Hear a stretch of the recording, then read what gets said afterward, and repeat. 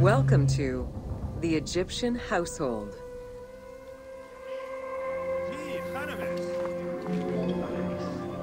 In pre-Greco-Roman culture, women were considered equal to men in many matters. They owned property, testified in court, could divorce and inherit. Until the Greeks and Romans restricted their rights, Egyptian women could take over their deceased husband's trade. Marriage contracts included mentions of allowances and items of value brought to the marriage by the woman, which would forever belong to her.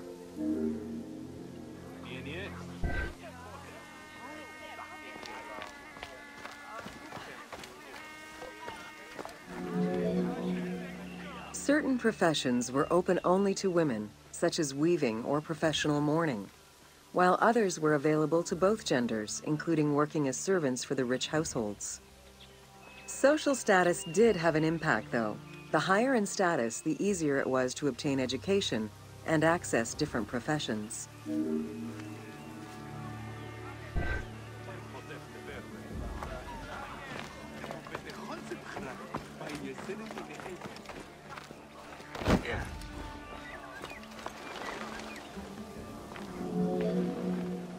Homes were generally composed of 3 rooms.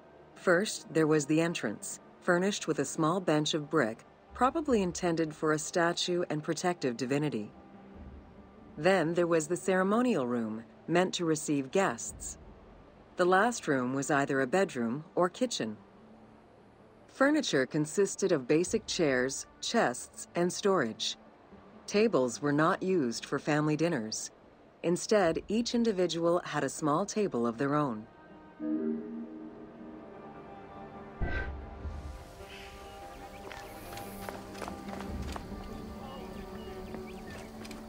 Were a social contract rather than a religious construct. Family was vitally important to ancient Egyptians, and children were considered a blessing from the gods. The father, mother, and their children were the nucleus of the family, and cohabitation sometimes extended to mothers-in-law, sisters, aunts, and sisters-in-law.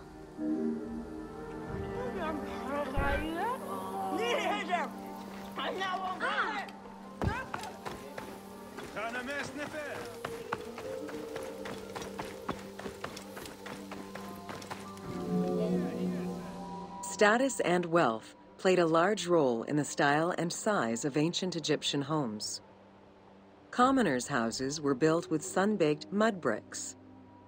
Wealthier homes were often painted in white and decorated with various motifs.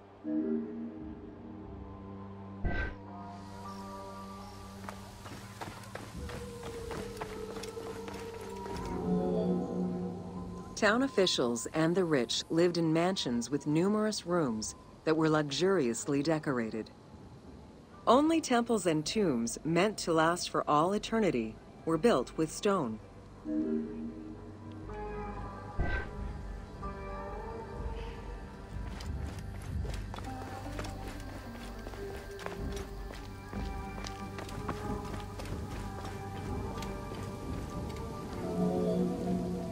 Funeral stone inscriptions focused on the main member of a household. Encircling this person would then be a spouse, parents, and children, possibly even siblings. These stones were so structured because there were no surnames in ancient Egyptian culture. Parents and children were a sort of family tree, which allowed for the identification of the deceased.